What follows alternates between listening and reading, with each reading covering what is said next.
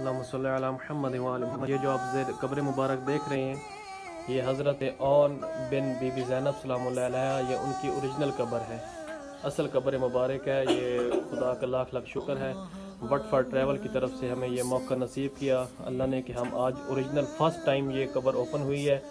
और ये हमारे ग्रुप को नसीब हुआ ये मौका कि फ़र्स्ट टाइम हम इस कब्र की ज़ियारत कर रहे हैं। आप देख सकते हैं कि ये कब्र जो है, यहाँ पे ओरिजिनल जो मिट्टी है इस कब्र की वो आपको नज़र आ रही है कि ये बिल्कुल ओरिजिनल कब्र है हज़रत ऑन की। हम बेसमेंट में हैं अभी और ये असल कब्र मुबारक है हज़रत ऑन की जो जनाब ज़ैनब सलामुल्लाह अलैहा के बेटे हैं हज़रत ऑन के, जो तकरीबन 10 kilometre far from Karbala buried हैं और ये उनकी ये कब्र मुबारक है। आप सब देख सकते हैं कि ये स्पेशल उन्होंने हमारे लिए ये खोला